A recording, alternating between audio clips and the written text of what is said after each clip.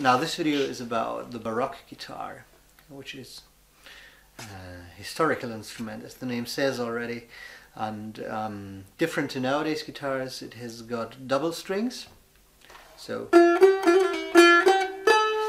two strings make one note always, and in the lower strings there are octaves.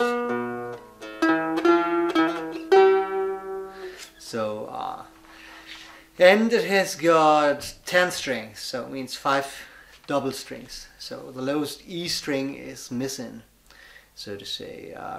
Due to the construction, the strings are a bit higher than on a modern Spanish style guitar, but we lower these things up here in the saddle, so the string action gets playable.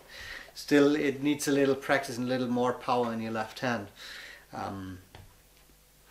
And one real beautiful thing is that there's a 3D rosette in here, so it means 2 rosettes put above one another, and this is actually a traditional way of building these guitars, and it has good pegs like a violin.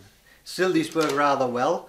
Once this thing stays in tunes, it's really easy to tune, and the body has a very nice shape. It's very nice workmanship, made from different straps of wood, and which are being bent so they have more tension.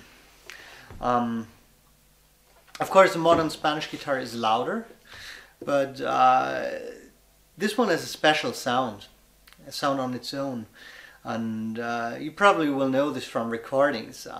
So the question always remains, what does this thing sound like? Here we go.